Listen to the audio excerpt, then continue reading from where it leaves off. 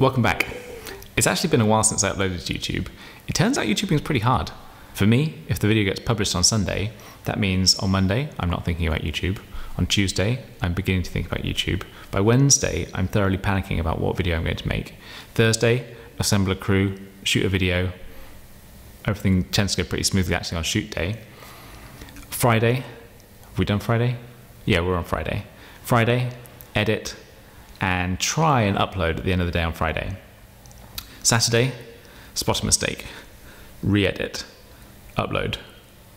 Normally spot another mistake. Same again, re-edit, upload. Sometimes spot a third mistake. Leave it in, running out of time. Upload, Sunday, publish. So anyway, I took last week off. I'm 6 episodes in and I'm already taking weeks off.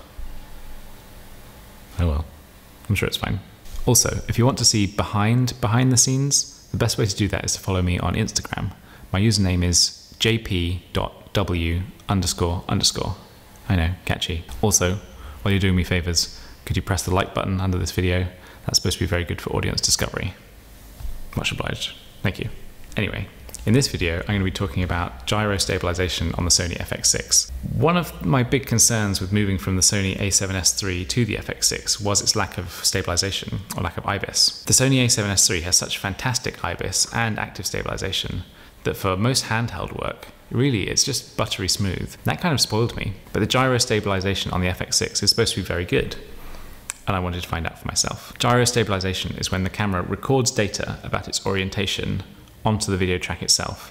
And then when you import that video track into Catalyst Browse, it can detect that gyroscopic data and use it to get really sort of accurate and impressive stabilization results.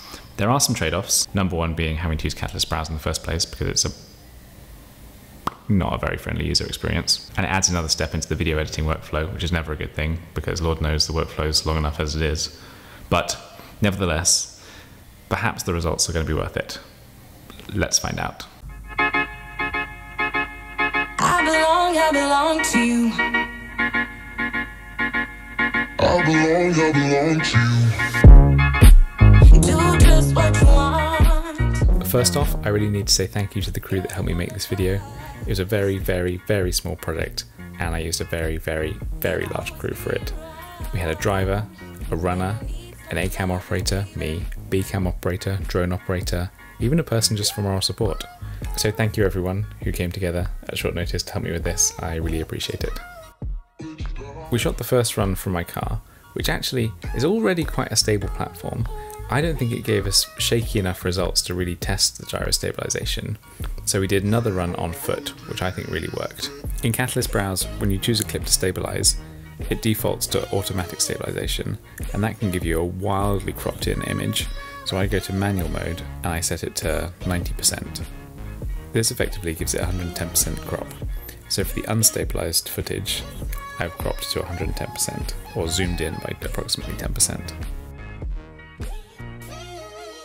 If you watch the motion of the camera as I'm running, it is broadly still. A lot of that movement is absorbed by my arms, although not so much when I go backwards.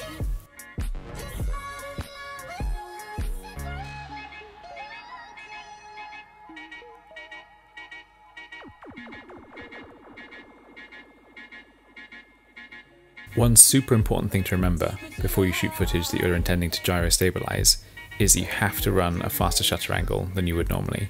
Obviously, normally you run 180 degrees. For all this, I shot at 90 degrees, which, you know, that's a bit of a trade-off. When shooting at 90 degrees instead of 180 degrees, you lose that naturalistic motion blur that can make footage look so attractive. That said, I think you can add motion blur back in again in post, though I haven't done that here because I haven't found a suitable tool yet. If anybody knows of a good motion blur plugin for SCPX, just let me know and I will buy it and try it.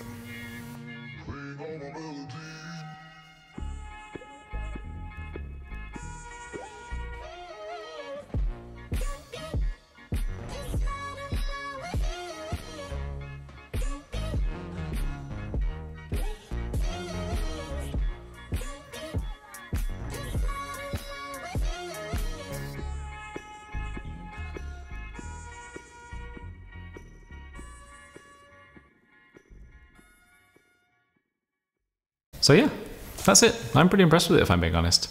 It's not a direct replacement for IBIS or Active Steady Shot, but it's not bad.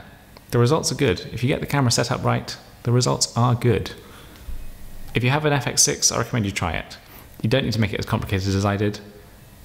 Just go for a run, or even go for a quick walk, or even a drive. Any of those things should test it a little bit, you know, with certain caveats. It can be pretty good. Anyway, I'm going to boost. Like I said before, I've got some exciting products in the pipeline. This week should be pretty good. Check it out on Instagram, and see you next week. Bye.